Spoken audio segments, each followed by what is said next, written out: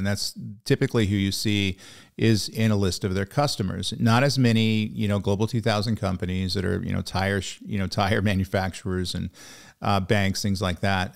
But they're starting to gain traction in those areas as well. So anybody who's special purpose focus on AI, CoreWeave is typically going to be more attractive. AWS, every Fortune 500 company out there, every Global 2000 company out there is going to have some sort of AWS usage within their walls. So web mobile platforms, banks, things like that, everybody finds AWS attractive just because of the general purpose nature of that public cloud provider.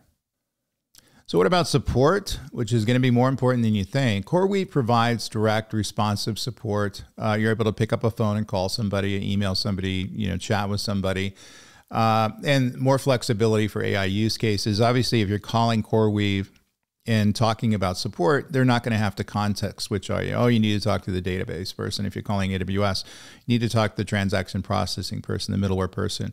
All they do is AI, and therefore their support infrastructure, people who are able to provide help to you, are going to be very focused on those use cases. So it's probably easier to get at core help when needed when you're building and deploying AI systems. AWS supports multiple support tiers, global enterprise coverage, and obviously general purpose stuff. And so in other words, they certainly support their AI workloads, but they also need to support their databases and serverless stuff and containers as a service, all that kind of stuff. Just a multitude of things that have to be provided or supported out of the same support infrastructure is going to cause some confusion, and you're probably going to run into some latency in getting to the right people.